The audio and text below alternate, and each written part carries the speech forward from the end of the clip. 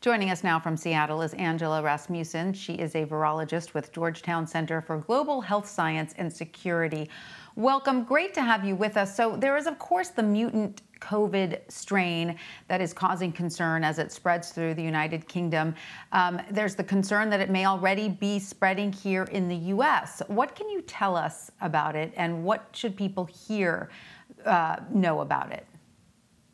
So what people really should hear about this and think about this is that this virus is actually expected. We know that viruses mutate really every time that they copy their own genomes, every time that they replicate. And unfortunately, this particular virus, because it's infected so many people, has had a lot of opportunities to do that. So it's not particularly surprising that this variant has emerged. We really do need to do more work to find out if it actually is significantly more transmissible, up to 70%. I don't think that we actually have the data to say that yet now. But I do agree with Dr. Gottlieb that this virus probably is already here and that we just haven't detected it yet. So the take-home message is that we should be working to lower our exposure risk as much as possible for this and any other variant of SARS coronavirus 2. So do we know yet whether the COVID vaccines that are available now are as effective against this strain, or will we be starting from square one again? So we don't have any evidence right now that the vaccines will not produce antibodies or immune protection against this particular variant. Those tests, however, are underway, and I just actually had a call about that this morning. People are looking into that immediately to make sure that we don't need to adjust the vaccines at all to account for this variant. Have scientists been able to isolate this variant strain and study it specifically? So yes, they certainly have in the UK, where they've sequenced many copies of it. People are also now beginning to work on it in the lab, and scientists are beginning to share with each other, both internally within their own countries and across international borders. So that work really is ramping up right now because it is such an urgent question.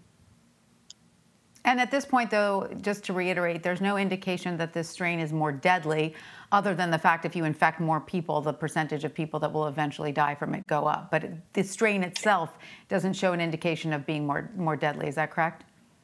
That's correct. It doesn't cause any kind of different disease. It actually transmits the exact same way as all the other variants of SARS coronavirus 2 as well.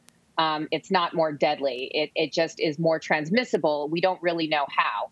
So that means that basically if you're with a person who has this variant of SARS coronavirus 2, you're more likely to get infected as a result of having been exposed.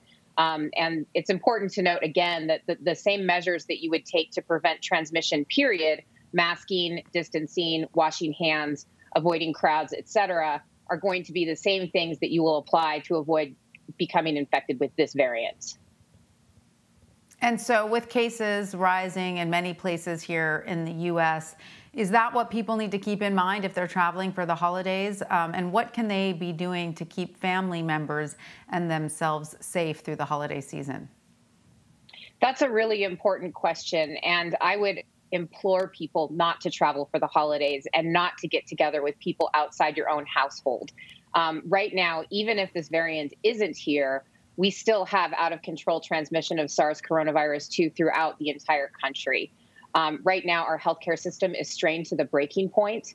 So the fewer new cases of COVID-19 that we can have, the better. I'm very, very concerned with what holiday travel will mean in terms of our healthcare system really being strained past the breaking point. I think that is a real concern, regardless of this variant or not. Well, Angela Rasmussen, thank you so much. We really appreciate you sharing your medical expertise on this with us. Thank you, Tanya.